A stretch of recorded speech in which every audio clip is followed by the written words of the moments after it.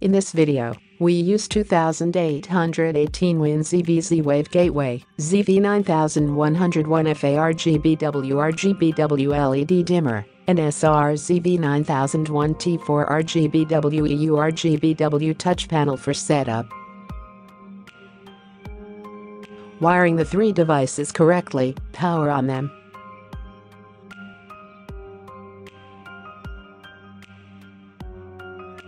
Download easyhome smart home app from App Store or Google Play. Then connect your phone's Wi-Fi to easyhome. The password is 0123456789. Before add the dimmer or touch panel to a Z-Wave network, you must make sure that they do not belong to any Z-Wave network. Please remove them from previous network first, if they belong to any Z-Wave network.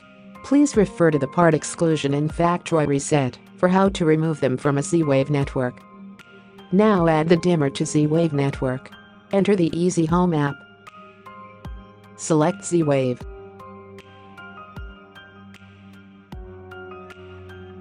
Tap plus button, create a new room and enter the room. Tap plus button to searching new device.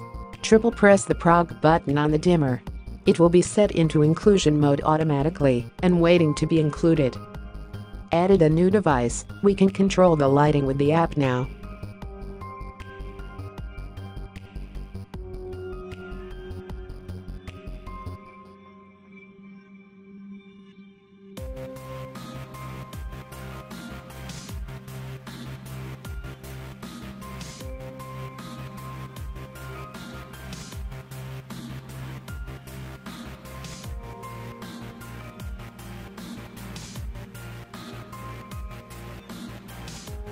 Before add the dimmer or touch panel to a Z-Wave network, you must make sure that they do not belong to any Z-Wave network.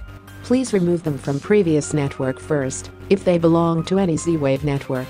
Please refer to the part exclusion and factory reset for how to remove them from a Z-Wave network. Now add the touch panel to Z-Wave network. Tap plus button to searching new device. Press and hold down all on-off button over 3 seconds. The touch panel control will be set to inclusion mode and waiting to be included.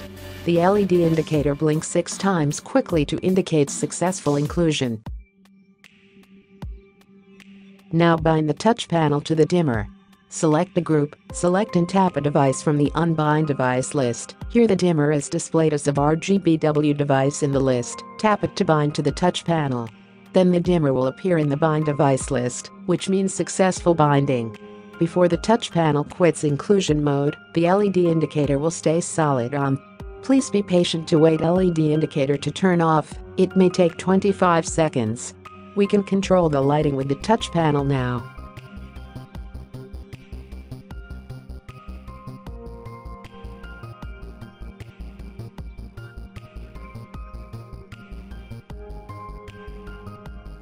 In this part, we'll show you how to exclusion and reset device to factory default setting.